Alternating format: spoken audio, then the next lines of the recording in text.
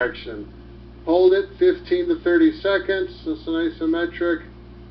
Again, should feel, if you feel relief, it's like, oh boy, that feels good. You know, put that as one of your exercises you're going to do more often.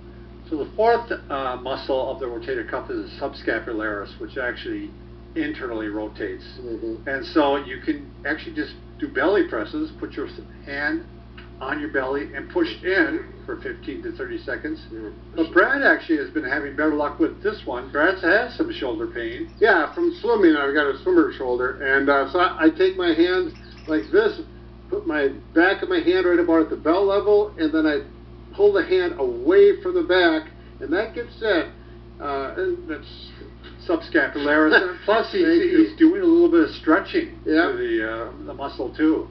Now, I usually just go pressure on or you know, pull it out and off, out and off. It's been a very beneficial one for me to do. I've been happy with it. Awesome. All right.